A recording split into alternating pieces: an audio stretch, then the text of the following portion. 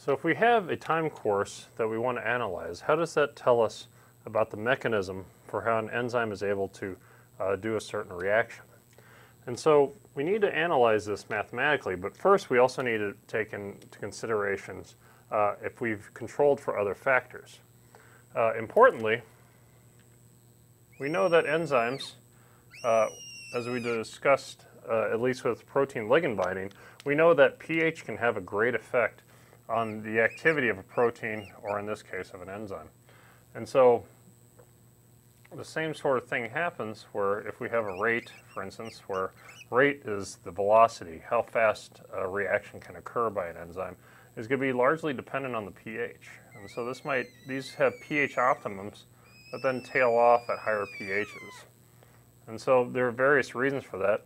One, if certain amino acids that are protonatable have pKa's in a certain pH range, we might expect that protonation to be really important for the activity of the enzyme. Think back again to ligand binding, for instance, where the pH is really critical in determining where we think about the Bohr effect and how well O2 can bind to hemoglobin, for instance. And so the same sort of thing can happen, and of course we have at the very extremes the protein denatures and is completely useless at really low or very high pHs. So pH can be a very critical factor. So we might have a pH optimum for an activity maybe at pH 8 or 9 or something like that, right? Oops. So we have to remember then that when we're making when we're designing an experiment to look at the time dependence of product formation for an enzyme, we need to be able to control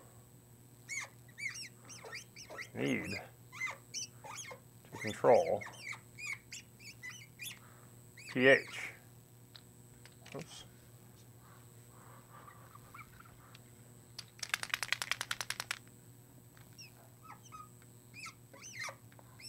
And of course we need to control other factors that might have something to do with the enzyme activity, including, for instance, the concentration of the reactants,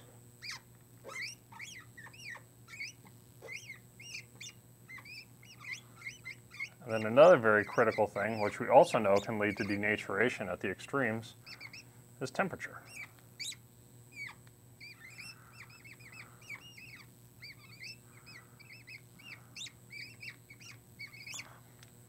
And so we'll discuss more about the concentration of reactants very shortly. This is actually very important in the experimental design for any of these experiments.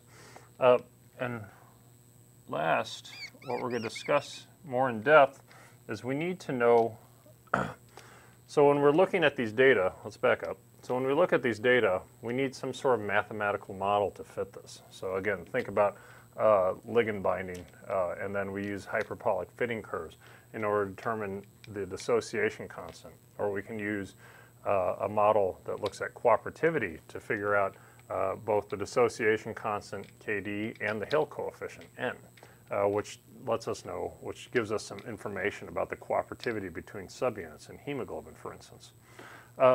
We need to know really well in depth what assumptions are made when we make mathematical models, because a lot of times we make numerical assumptions, and if we make numerical assumptions in order to make the math easier, so that the equation is easier to use in the end.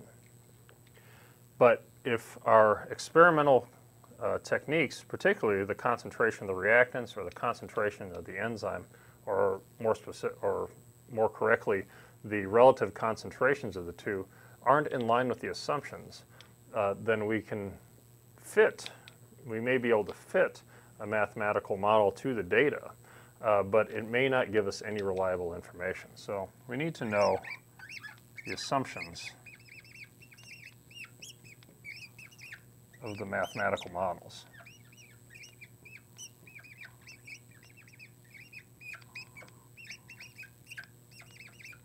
And we'll be discussing this and a lot of the mathematical models that help us interpret time-dependent data in the next few videos.